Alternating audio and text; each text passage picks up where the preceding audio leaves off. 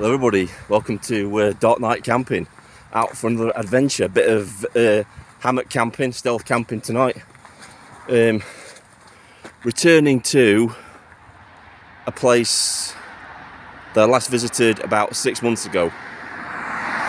Never really did a camp here because of certain individuals. Now a lot of people said that I shouldn't come back here and do a video.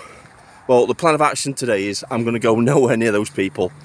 We're going to find a spot way back in the woods, away from all that kind of stuff, and we're going to complete the stealth camp here, and then that's it. That's another location marked off the map, isn't it? It's 2 o'clock in the afternoon. Sunset isn't until 5:53 tonight, so I've got plenty of time to scout out a spot to put up the hammock. Just turned 50 yesterday. On this being recorded on the 6th of March. Yesterday was the 5th of March. My birthday. Turned 50. Half a century old. And I'm still out doing this. You know, doing what I love. Out in the countryside. It's awesome. It's just awesome. You know. It's not that cold really. Let's give, I think it's 8 degrees for the daytime, and 3 degrees for tonight. That's in Celsius, of course, not Fahrenheit. So those that work on the Fahrenheit system, you can do the adjustments for what temperature it's going to be tonight. But yeah, awesome little wood. So you can spot it just in the centre there. Try and zoom in on it there. There's a tree leaning there. That's a widowmaker.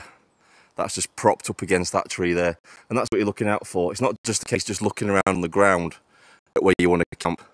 When you're in a forest that's not managed that well, you've got to be looking up in the trees as well to see what's knocking about. There might be some loose branches up there.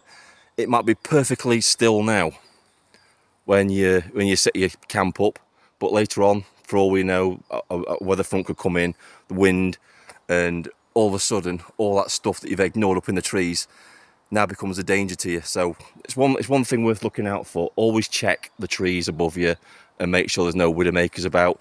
I would say if there's any widowmakers about, don't even think about camping anywhere near that area, because where there's one, there will be more, and you probably miss one.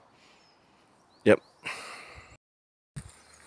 We're looking forward to spring and summer. You can already feel it. It's getting warmer in the day. It's not as cold as it was last week, really. At the end of this month, I think it's March 21st, our clocks go forward and spring begins, so that's going to be good. And I'm looking forward to not having to carry as much equipment, because not only do you have to carry camera equipment, you have to carry all your cold weather gear, and you can kind of reduce that down as the weather gets warmer. You don't need to take maybe, you know, a sleeping bag liner. You can just take an ordinary 2-season sleeping bag. And you know, if the weather's really nice, you don't even have to bother with a tarp. Sometimes you can just take your hammock out and stuff like that. But yeah, it's absolutely gorgeous out here. Look at that. It's amazing.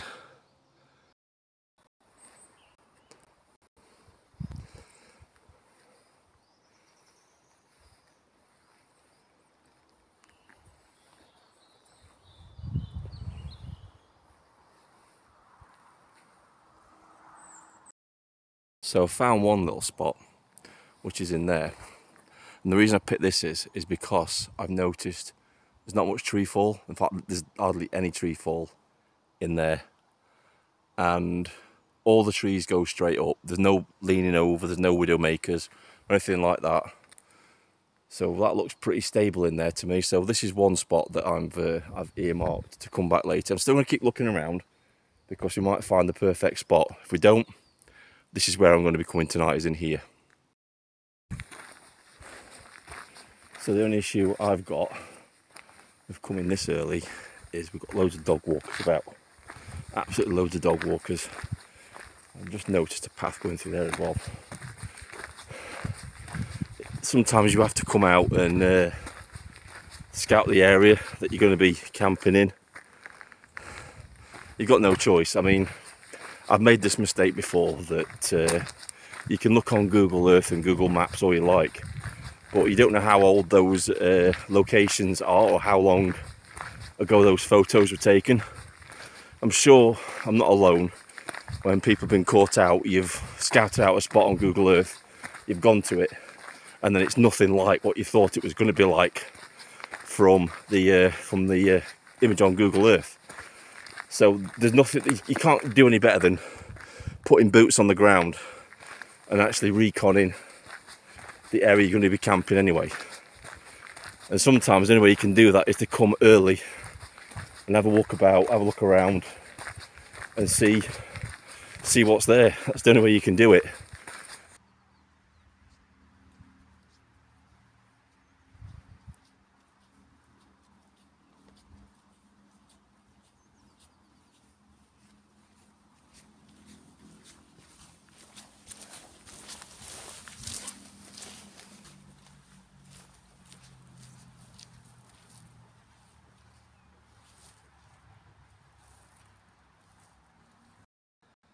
That guy there was following me, so I just stopped, and as soon as I stopped, he turned off and went that way. Don't know if he's a landowner or anything like that, just checking up. Might be a game warden or something like that, making sure there's no poaching going on. But yeah, I've checked, and this is actually public footpath. It's public right away, so I've got no issues here. And like I said, if I get asked to move on, camping and stuff, you just move on. So I'm having to wait off on setting up all my gear because this place is absolutely full of dog walkers. They're everywhere. Everywhere I try and go and set up, they appear. And there's all like little tracks going through the woods and stuff, and you go to a point and you try and set up, and then there's a dog walker coming through. It's not so bad out here because, you know, it's on a hiking trail, so it doesn't look out of the ordinary that you've got a massive backpack on. But what would look out of the ordinary if I start getting all my kit out and set up a hammock and a tarp, that would look out of the ordinary. So got to kind of wait for a bit. We've got about 2 hours left of daylight. It's 4 o'clock now, and sunset is 5:52 tonight. So by that time I need to be in my spot and ready to get things set up. And it doesn't look like that's going to happen at the minute. I am staying, I'm not going back or anything. It's just getting the right moment to go in and do the camp. It should die down a bit. As soon as it starts to go dusk, there should be less and less dog walkers, and I've got more of an opportunity to go and set up my kit. Just gonna have some peanuts and a little bit of water. So the plan of action is I decide to move out of this area for a little bit and come back later. Temperature is starting to drop now. I'm gonna have to put my gloves on in a bit. Sun's going down, it's getting low in the sky now, and yeah, I've put my gloves on, it's getting cold. Really wanted to be at this point, I wanted to be set up and just chilling out in my hammock, but like always, it doesn't always go to plan. It's just a case of just walking around and waiting for the right moment to do everything. So in there wouldn't be too bad, but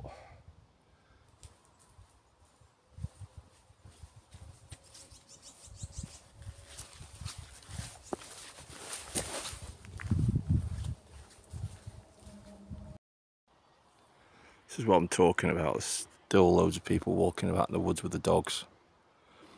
And it's like these little paths where I'm trying to get in and set my stuff up. And you try and do it, then all of a sudden you come across some people. It's annoying. Sun's getting low in the sky now. About a little over, just under an hour. It's going to be very, very dark in these woods. And I don't want to be walking around here in the dark. It's like, I've looked around in these sort of woods here, and there's just no point. There's no point trying to walk through them because it's like they've got divots and troughs and all kinds of stuff trying to walk through there. And plus you've got these like low branches that are basically invisible in the dark. And I don't want to like putting my head torch on when I'm doing a stealth camp. That's the last thing I want to be doing. So, failing anything else, I'm going to pick out those other two spots that I went to earlier, and we'll see what they're like. It's still quite boggy in here. There's literally nowhere to go in there because I've been looking in these woods here and it's all tree falls, all like massive branches that have been blown down by the wind. There's widow makers everywhere in this bit, so this is not an ideal place to camp, hammock camp at all. You can see them all up there. There's just row after row of trees just leaning on each other. These are after the storms we had in the winter. You can see them up there leaning against each other, and you don't want to be going in there. And there's evidence, there's loads of evidence of tree fall everywhere. You can see the big branches on the ground everywhere in there, and it's like, no, I'm not taking the risk. It's just frustrating, but this is what camping's all about. It's sometimes you are going to be walking around in the woods for a long time until you find a spot to camp in, and it's worth keep walking around rather than just settling in a dangerous spot and then regretting it because you either get injured or worse. It's just not worth it, guys. May as well just walk around, find a spot. And I'm not going to do this, but in some cases, if you can't find a decent spot to camp, then the safest bet is always to head back and not just settle and, like I said, camp anywhere and risk your life. It's just not worth it. But there's no way I would be camping in here. Not a chance. There's like tree fall everywhere in here. This is what you're looking out for. And if you see anything like this, it's probably not a good idea to camp in that particular spot, because 9 times out of 10 there'll be more trees like this that are rotten, that have just sheared off. And it doesn't need wind to do it. It can just happen at any time. They can just come down where they want. And I can see loads of dead trees in there. There's absolutely loads of dead trees. This forest hasn't been managed in a long time. And this is what happens. It leaves it very dangerous and not ideal for camping in at all. Like I said, you're not just looking on the ground for it to be flat. You're also looking up in the trees to see what is up there as well. Because, you know, you don't like coming down on you in the night.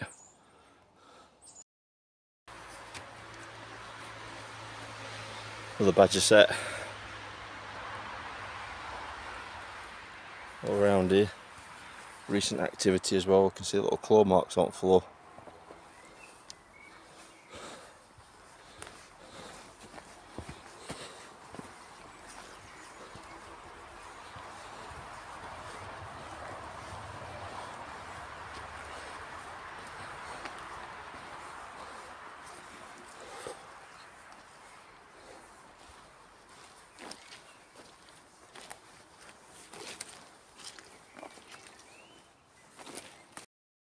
Sun's starting to set.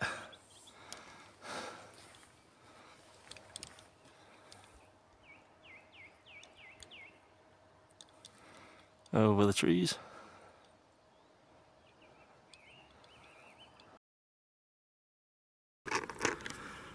So this is the hammock set up for tonight. It's not the most ideal place. It's right next to a road. And we're about, I would say, about 6 feet away from the footpath, which is just here. So it's not very stealthy, but because we're out in the countryside, it doesn't really matter that much. You see, this is where the path is, and that's where my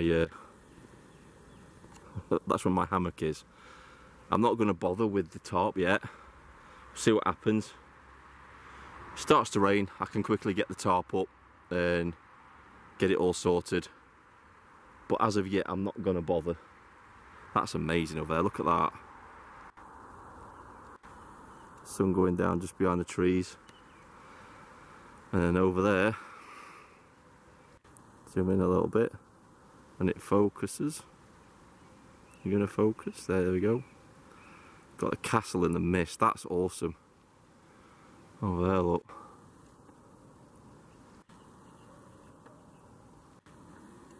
Still hear the dog walkers, still people walking the dogs about.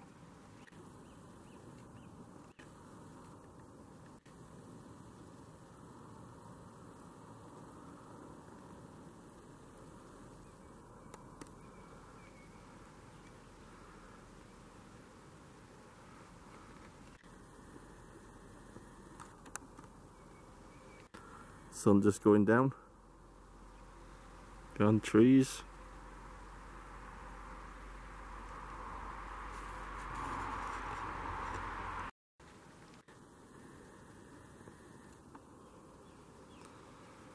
Again, don't do it justice, the camera.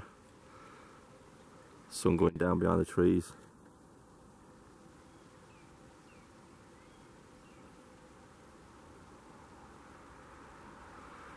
So we can get one last shot of the castle over there. There it is.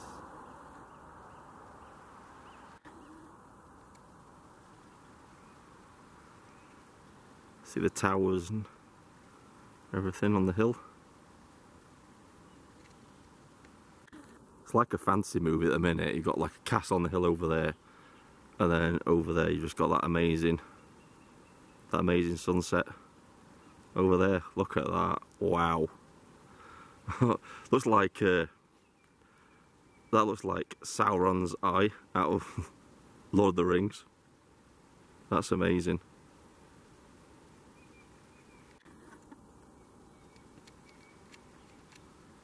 Look at that. It's like the sky's on fire over there.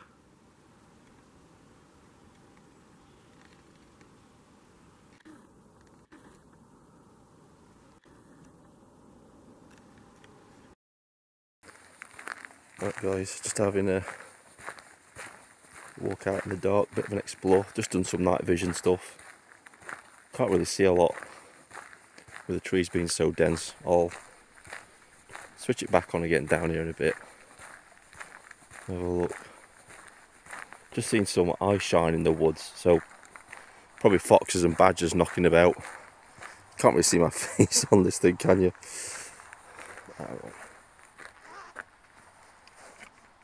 I missed the old camcorder because that did used to record me in night vision, but it just wasn't. I might actually start bringing that out actually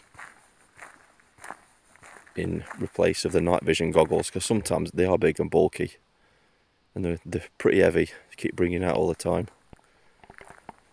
But we'll see. Temperature's proper drop now. It's last time I looked, it was about just hovering above freezing. There was some frost starting to form on the ground a little bit.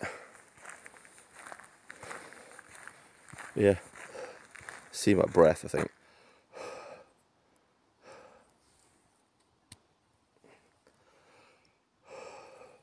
No, that's better, you can see my face now. It's a bit better. Let's switch to red mode. Red light mode, there we go. As you can see my face a little bit. That's it. That's better. Yeah. It's very, very still. There's no wind or anything.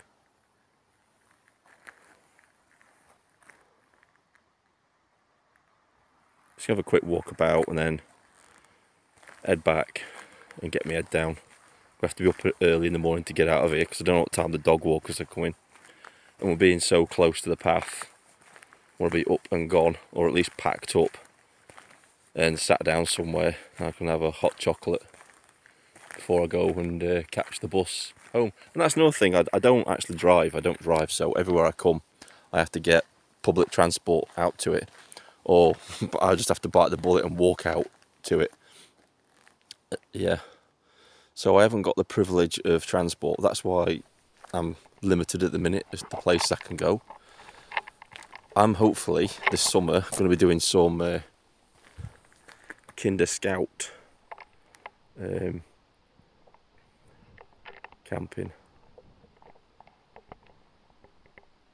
So quiet.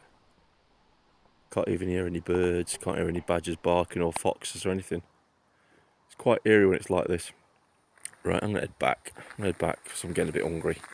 It's getting a bit chilly. I want to get back in the sleeping bag and stuff before it gets any colder. Hey guys, so back at the hammock now. Gonna have something to eat. Got some of these, and that's some pork belly. I'll put it on screen. I cooked these earlier to save me time because I didn't want to cook out in the woods. I just couldn't be bothered. So I didn't know if I'd find anywhere or anything like that. Luckily, I was right, so I cooked these earlier. I'm going to enjoy these, and I'll come back and I'll talk to you in a bit, guys. Hey guys, I'm in the hammock, settling down for the night. Here I am, in the hammock, settling down for the night. I'm going to get some shut-eye now, so I'll see you guys in the morning. Morning, it's nearly 6:10 in the morning. It's pretty cold. It's very, very misty out. Didn't get below. Car coming. Obviously, as soon as I start talking, there's going to be a car coming. Waiting for that to go past. Yeah, I didn't get down below 0 last night. I think it was just on 1 degree last night. It's still pretty cold though. I did notice when I was walking, the ground did start to freeze a little bit, but now nothing after that. Had a really good night in the hammock. Really good night. A bit of condensation on the top, but that's expected because it's misty and it's foggy, so the mist is going to collect somewhere, isn't it? Inside the hammock, perfectly warm, sound. My one Tigress under blanket did the job. My 2 seasons sleeping bag OEX with the fleece liner in it, perfectly all right for, you know, about 1 degree. Yeah, I had a really good night's sleep. So I'll bring you guys back when it gets a bit lighter and we can have a bit more of a chat. You can see that's really misty and foggy out.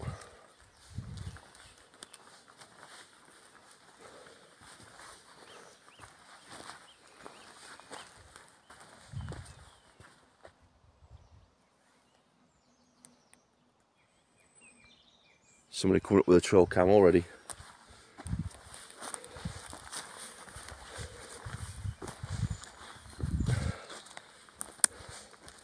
Don't care now, we did the camp. Yeah.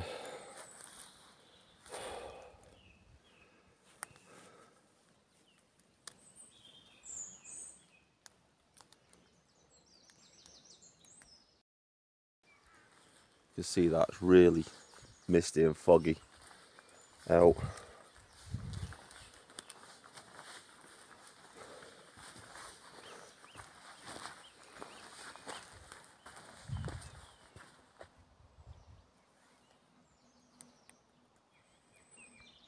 Somebody coming up with a trail cam already.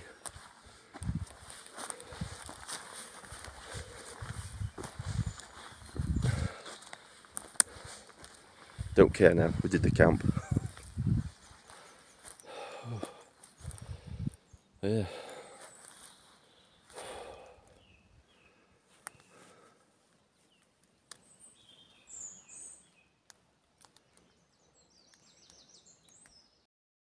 Right guys, we're all packed up, ready to go. As you can see, leave no trace around here. I'll show you in a minute.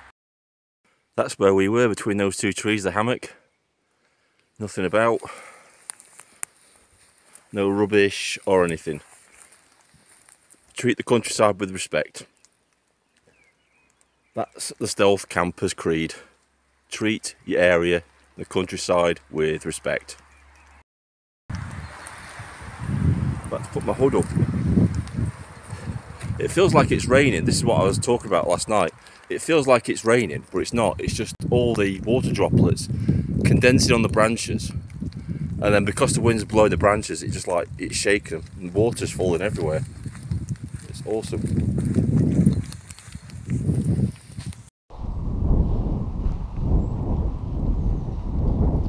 We are nearly out of the wood, guys. Going to the end.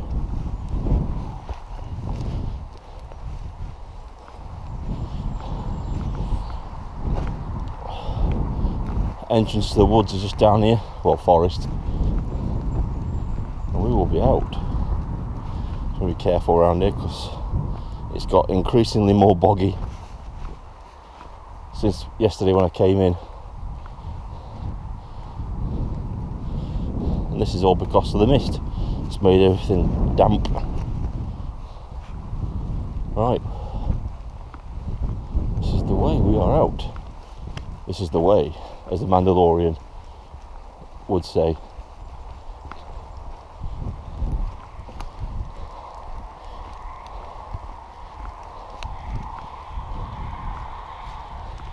See, that's what I'm talking about. Just leaving a fire like that, it's just like, just cover it up.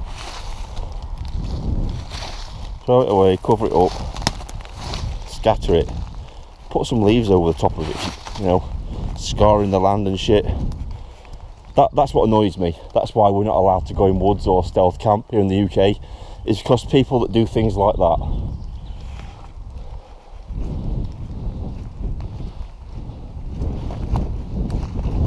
And we're out. We are out. So that's it, guys, end of another adventure. I'm going to leave it here before we get towards the main road where I can't talk anymore. You won't be able to hear me. So yeah, thank you to all my new subscribers, people liking my videos, leaving comments, that sort of thing. It's much appreciated. And I will see you guys in the next adventure. This is Dark Night Camping, signing off.